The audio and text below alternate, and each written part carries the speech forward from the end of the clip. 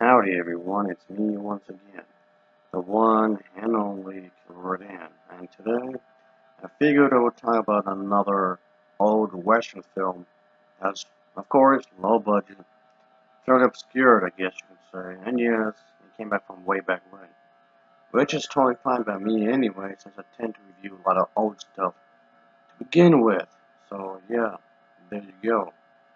So for today's feature is the one titled The Light of Western Stars.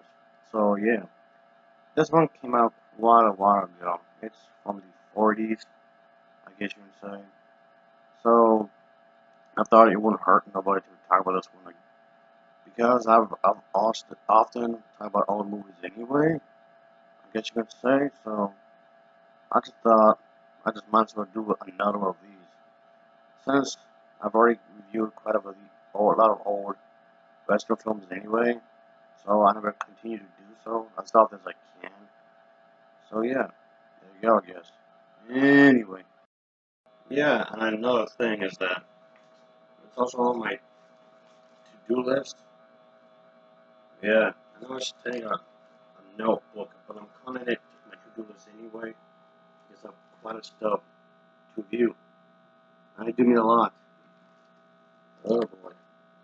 But yeah, I just thought, might as well do another one since I was a lot of stuff to talk about anyway on this list. So I'm just happy to be on one of the movies I have to review anyway. And also, yeah, this is a legit list, folks. So, plenty of stuff to cover here. And I mean plenty of stuff. So, as you can see, I've had this for quite a while. Oh boy, it's beaten to hell. Yes, sorry, it's really beaten to hell. Anyway, as usual, let's just talk about the story, shall we? So, here we go. Yes, sorry. Yeah.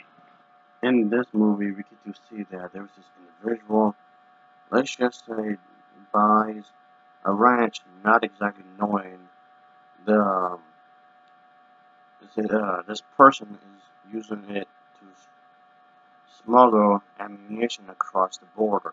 Well, you have to have some sort of conflict within the story, some way, somehow.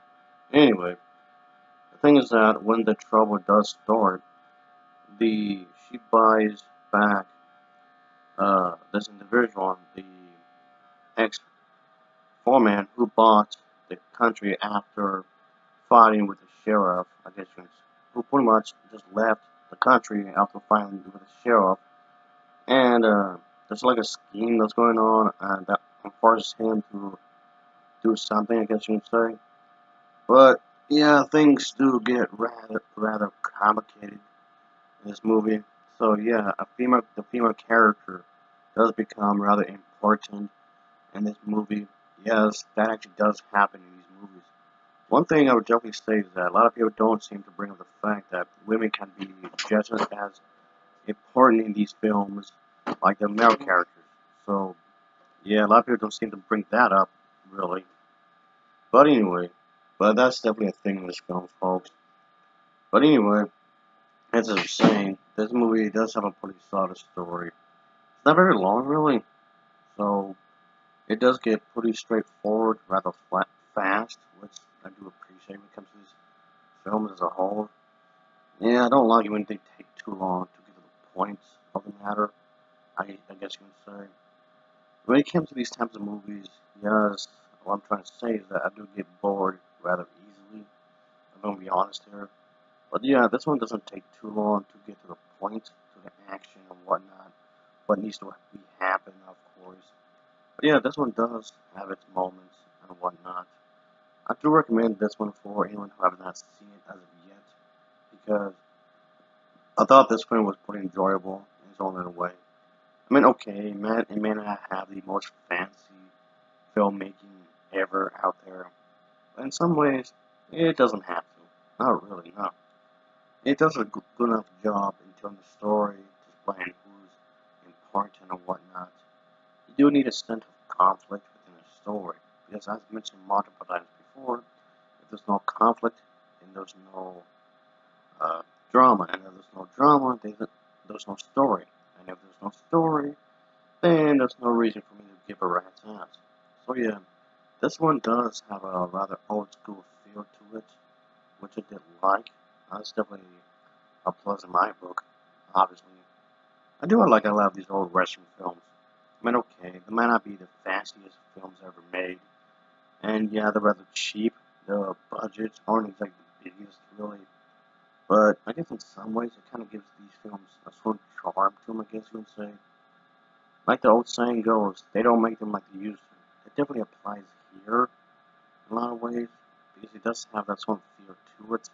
In other words, I guess. But yeah, I like this one, folks. It's not exactly bad or anything. I recommend this one if you're a fan of this genre and whatnot, and if you're someone that wants to look for other movies to watch of the genre, so check this one out.